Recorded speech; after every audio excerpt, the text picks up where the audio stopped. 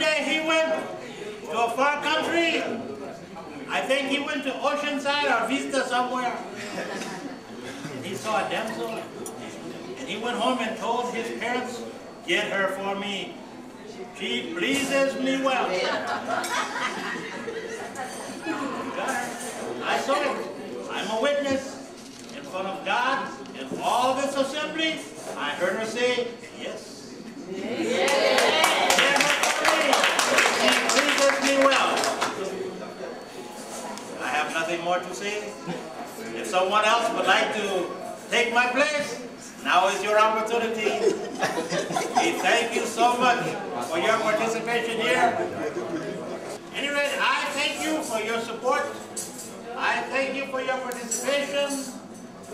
And now I take my seat and I leave it to the bride and the groom, yet to be, to tell you what's going to go on from here. Thank you. Thank you.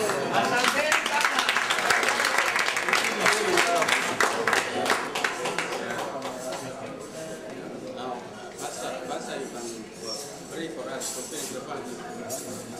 Before I pray, this has been a foretaste. A foretaste of the happiness which is one day in heaven. The graduation that was just today tells us what kind of graduation it will be when Christ returns.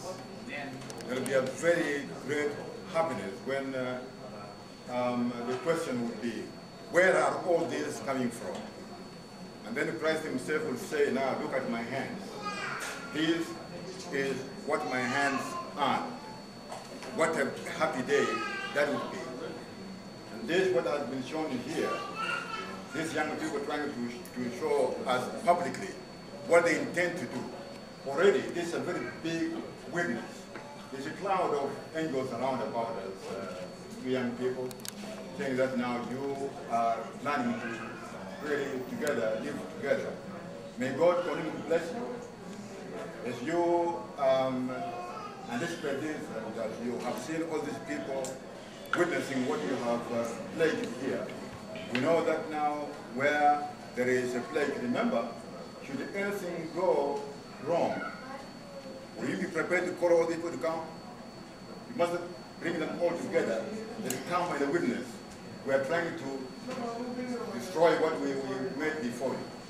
Otherwise, God himself has been a witness. So may God bless us as we leave this place here.